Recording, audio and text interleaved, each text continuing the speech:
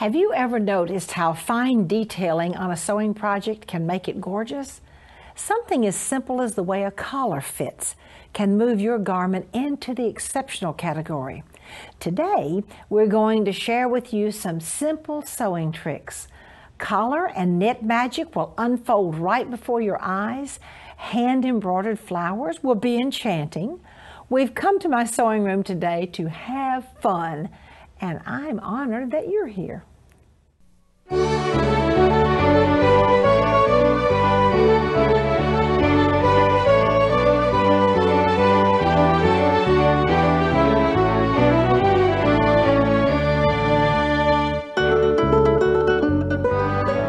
I'm so happy to have as my guest today Louise Cutting.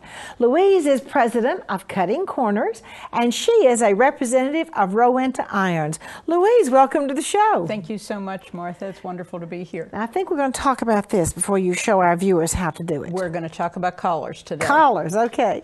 And that particular collar, I have rolled the seam. There's no seam on the short front end. Right here. That always causes bulk in the corners. What has happened is I have rotated the seam turn it around, Louise, to be underneath the under collar in the center back. And it's going to do all kinds of magical things. But we have to change the pattern to create that. And you can do it with just about any pattern that is out there that has a regular conventional collar. And I want to show you the different steps as to how you would change your collar.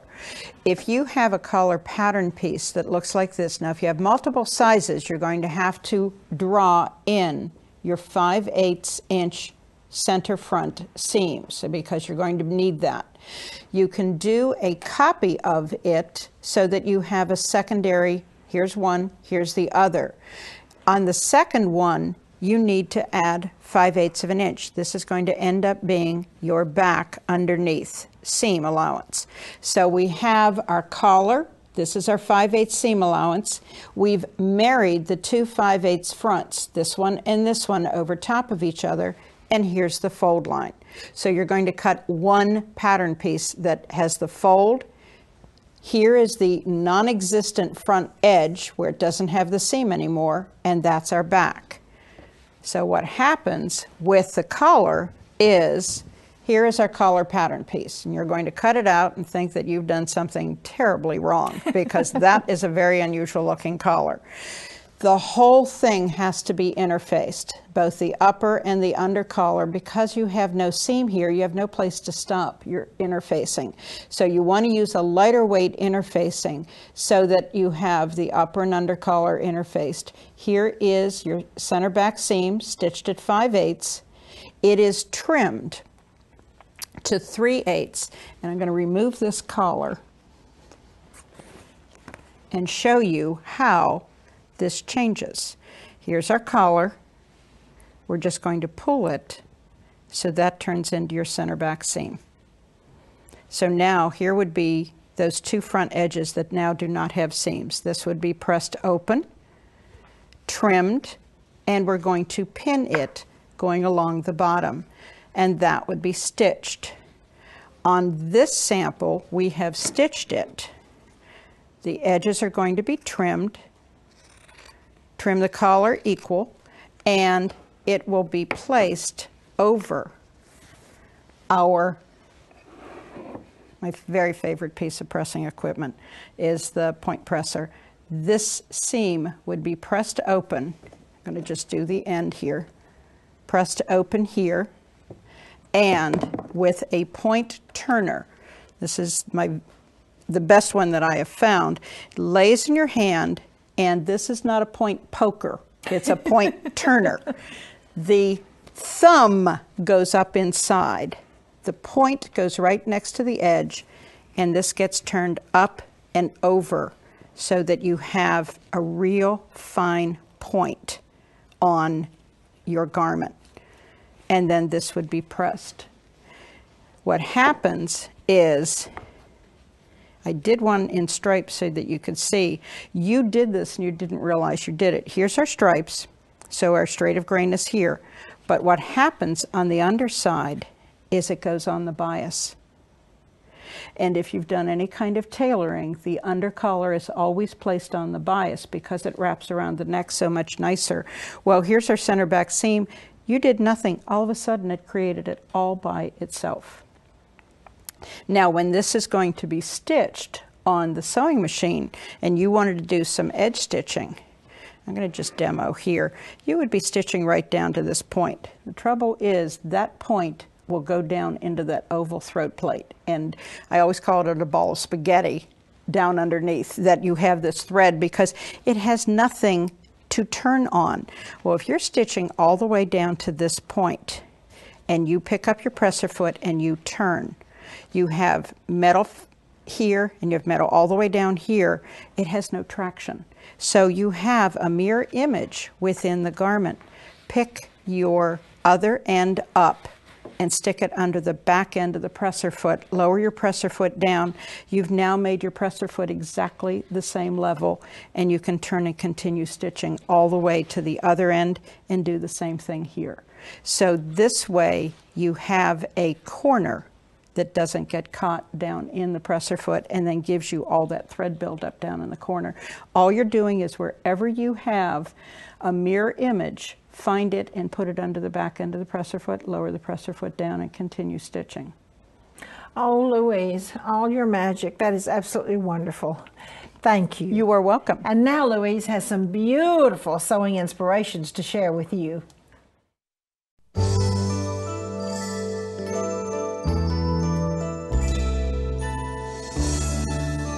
Okay, Louise, tell us about your ham. My ham, well-loved ham, lots of age in that. This is the old-fashioned big hams, which I like. What I do is I want to discipline the collar after I have sewn it. So I wrap it around, I find where my fold line is, my roll line on the collar, and I place it around the ham. I steam it and let it sit overnight. And let me unpin this and look what happens. Here's your collar. Wow. So it knows exactly where it is supposed to roll at all times. Fascinating. Can you get these hams this size No, anymore? not anymore. Just make your own? You make your own, and there are measurements and they have to be filled with cedar sawdust. Because cedar sawdust doesn't get moldy or mildew because there's so much steam that goes into these, so that you have to use a cedar sawdust. My mother always had one of those to sew with. Oh, Louise, now show us this beautiful. That is just a real so pretty jacket, and I am the queen of miters. Everything is mitered on this. Even this was an unusual corner because this is not squared coming down here. And this is a tall funnel that can be done on any bias neck. All it is 15 inches high, and you wear it. The way it falls over your head is the way you wear it, and it puts all kinds of pretty color up around your face and softens wrinkles. Oh, absolutely. Oh, we love wrinkles. Again, wonderful, these one-seam pants. One-seam pants, again, Cute, eight finish. buttonholes, about 2 inches apart with the little tab running through them. And just tied in knots, again, around the outside. Adorable. It can be drawn ever so slightly. Don't draw it in too much. But it has a piece of fabric underneath to give you a little bit of support. These wonderful collars again, Louise. Wonderful collar. And this is, the whole thing is at odd angles. The hem is odd, shorter shoulder seam on this side, longer shoulder seam on that side. And it just has such a pretty shape to it. And again, a wonderful Japanese print. This is just a real pretty shell. I've never been fond of that keyhole opening in the back. That the only time you ever see it is in, you don't see it in ready to wear, you see it in patterns. Well, I designed this so that it has a little bit of interest detail, so there's nothing in the back of the keyhole. So your opening is here. Yes. How much nicer. Yes. I don't care for that keyhole either. As you No. say, you never see it in ready to wear. No, you don't. Only, and so we like that. And this is just also a great shape. Longer in the back than the front, and mitered corners, front, back, and sleeve, and stacked buttons. Absolutely. Two Bakelite buttons, just one stacked on top Louise, of the other. Thank you so much. You are welcome. For bringing all of your magic. And now I have a So Easy trick for you.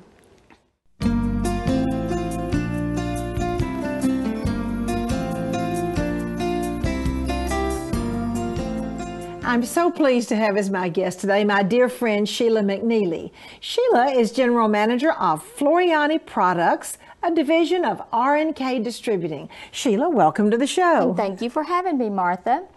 I'd like to talk to you today about knits. It's one of the biggest challenges that people work with is stretchy and knit fabrics.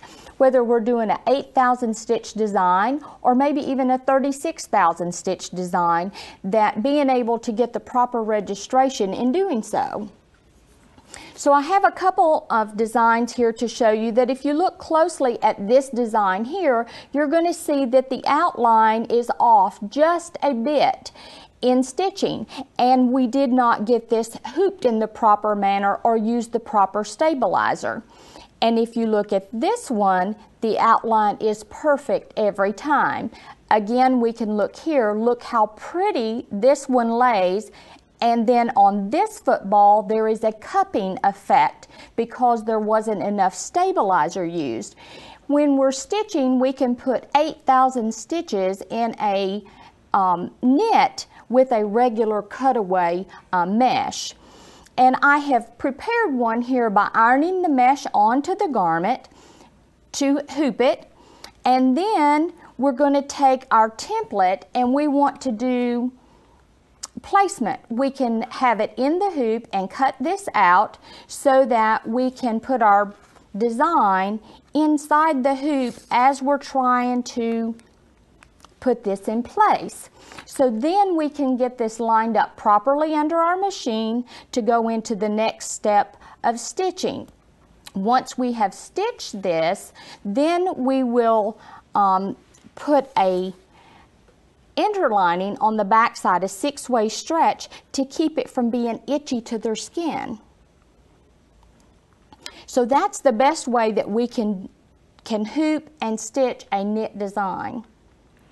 And knits would terrify some people with machine embroidery, but with the proper stabilization, there's no reason to be terrified, is there? That is correct, Martha. Just use the proper stabilization and we are ready to roll. Oh, Sheila, thank you so much, because everybody just loves those little knit shirts and the cute little baby things.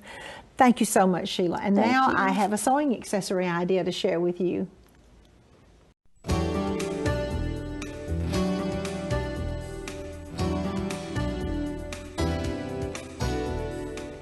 You are going to love this project. This is the coolest little project, and it's just to be a wonderful gift. It's called a mending caddy. Now let me show you what it is. You see we have all these pretty things machine embroidered on, and I'm going to turn it over and let you see the back also. Then I want to hold this up so you can see it has spools of thread which are kind of permanently attached in there with elastic. You can use whatever colors that you use that you're going to need to do some hand mending with. Of course, I need to have some black and white in mine because I'm always having to sew a button on with black thread. But you see, you can keep this mending caddy right with you. And we have the machine embroidery, and a button kind of does the tufting in the middle. Here's another version done out of different beautiful silk embroideries. And once again, isn't that wonderful that you have your spools of thread right there? And as you can see, it's on elastic. I'm going to show you how it's done. It's really easy. But this is a wonderful way to use your machine embroidery. I'm going to keep this one over here. Now, the first thing you're going to do is to cut your pillow, the little inside pillow, and mark whatever you want to mark and do your fancy stitching, your machine embroidery. Okay, here we go. Let me bring this here. You'll do your machine embroidery and your little quilting stitch and embellish it first, and then put the back on it, which is of self fabric, and then I'm going to stitch all the way around it and turn it right side out, and then we're going to stuff it. Pretend like we have all that extra machine embroidery there. Okay, now the next thing we're going to do is to tuft the pillow. You know, little Miss Muffet sat on a tuffet. We have a tapestry needle threaded with silk ribbon. I'm going to go all the way through the pillow, pull it through, and that will give me a tufting. I'm going to come back, and then I'm going to go back through once again and tie it. All right, here's our little pillow that has been tufted. You see it's been tied on the back. The next thing we're going to do is to use one of these purchased doilies. And this is just a really nice side. You see it has the little overhang. That's where we're going to eventually hide our threads. Okay, sew on the outside of the hem stitching, and then sew on the inside of the hem stitching. So we're going to just have it really sewn down. Now, the next step is that we had some beautiful silk ribbon just kind of woven with a tapestry needle. You go under 2, over 2, under 2, over 2, under 2, over 2. That just adds a real nice touch. So I'm going to weave the silk ribbon. Now remember, there's no padding or no stuffing in here, just 2 pieces of the silk of the doilies. Now, let me show you the pillow again. Here is a little beautiful decorative trim that we used, and before we put the pillow in there, I come in on the flat surface and stitch this, again, mitering. You know what? I believe we put it on the outside. I'm sorry. Stitch it on the outside, stitch it to the little doilies. It looks like it's attached to the pillow, but it isn't. After we stitch that to the doilies, then we put the pillow back in here. Hang on just 1 minute. We put the finished pillow back on the doilies and smush it down and hand whip that pillow in. All right, see, we've done that. And now then, here comes the fun part. I'm going to put whatever colors or spools of thread I want to use, that I want to have just handy so I can have a little bit of hand mending, and I'm going to stitch down in the middle, corner, corner, in the middle, corner, corner, in the middle, and with a bodkin, I'm going to run some elastic, and I'm going to just thread it right in here, bring it out, tuck the, well, I think I came through the back there, all right. I'm going to bring it out, I'll get the thread tucked in, put another spool of thread, and I cannot think of any sewing lady that would not absolutely love this little mending, the mending pillow. It's a mending caddy, it's adorable. Let me turn over and show you the back. You see all the different colors of thread and the ribbon, and it's just beautiful. Another perfect gift to make where you want to use your machine embroidery and have something absolutely wonderful that anybody would love to have. And now I have some hand embroidery, some very special hand embroidery for you.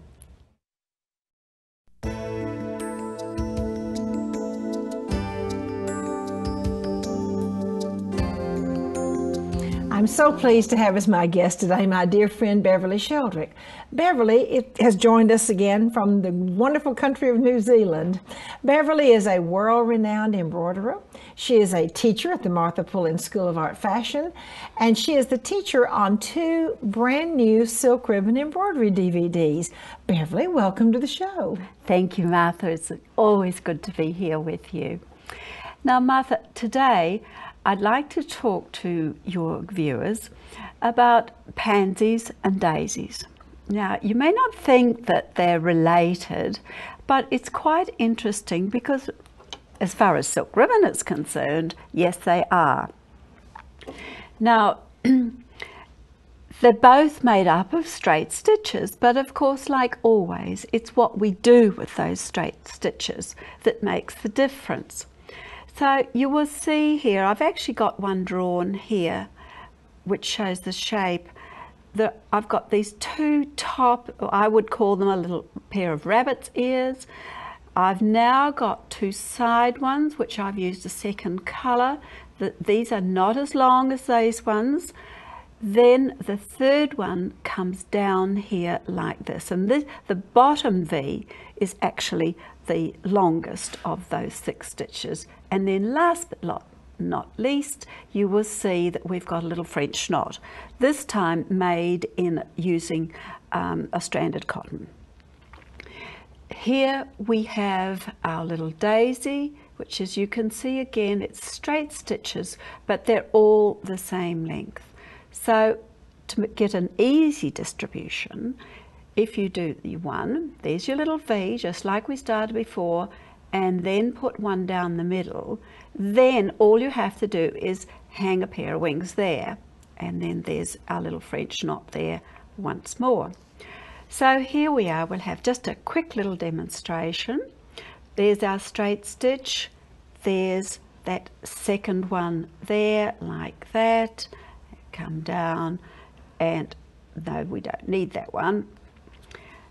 We're going to now, with this one, you will see I've got the first there, then I'm going to put in the second one there. That just goes to the side, and again a straight stitch, but shorter than we did the first 2. Then here's our third one, And this, if you will remember, I said that this is once more those rabbit's ears, but it is a little bit longer, and we're just going to take that over there because we want it to be straight, giving it that like that. And last but not least, of course, that little French knot in the middle here, and we've talked about French knots before, just in that middle to give that little pansy an eye to it like that. So there's the first part of it done. Now we're looking at these daisies, and there are various different ways of doing daisies. These are probably the easiest ones of all. But what I want you to notice is that I'm not pulling the thread hard on the fabric like that. I'm just leaving it with a little bit of bounce like that.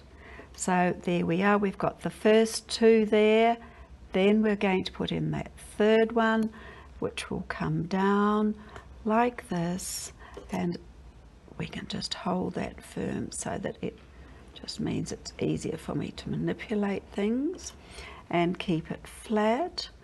There you will see I've got there's my 3 there, I've put in my 4th one there, and I'm just going to put in that last one there, and we're just going to let that bring it down like that.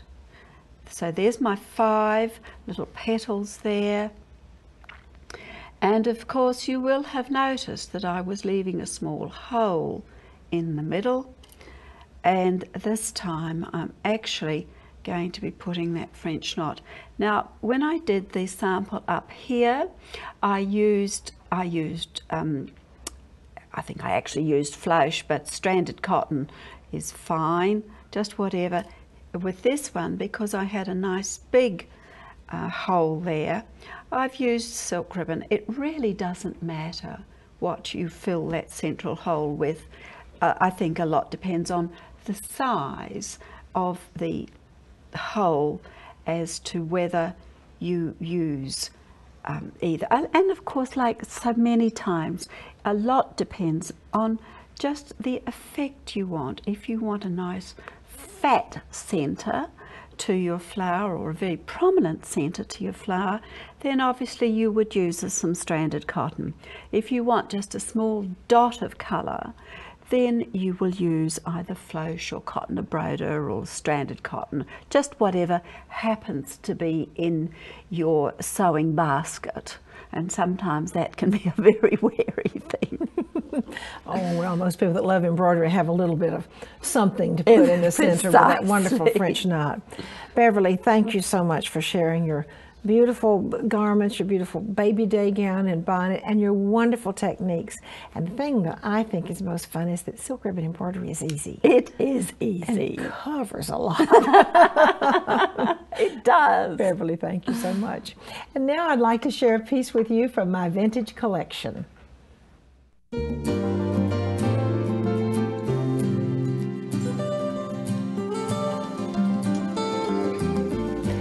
This dress is one of my very favorites. If you will look with me, again, it's an early piece, the mid-1800s, maybe even 1840 to 1880, but I'm going to tell you why I think it's 1865. And by the way, it has a few little repairs, but I purchased it anyway because I love it. Now, what I really want you to look at is this exquisite skirt. There are 65 tucks on this skirt, and I just have to try to touch base with the lady that made this. I happen to believe this dress was made in 1865. Now, I may be wrong. Perhaps it was just the skirt looked beautiful with 65 tucks, but I just have a feeling that she was speaking to future generations, letting them know the exact date that this dress was made. This is a very inexpensive dress to make if you were going to make a dress with just tucks. It is exquisite, very little trim, very little Swiss trim, or very little lace to make a dress that is a show-stopping dress. And one of the things I love about these clothes is I like to feel like I can identify with the women that spent so much time making these clothes well over 100 years ago.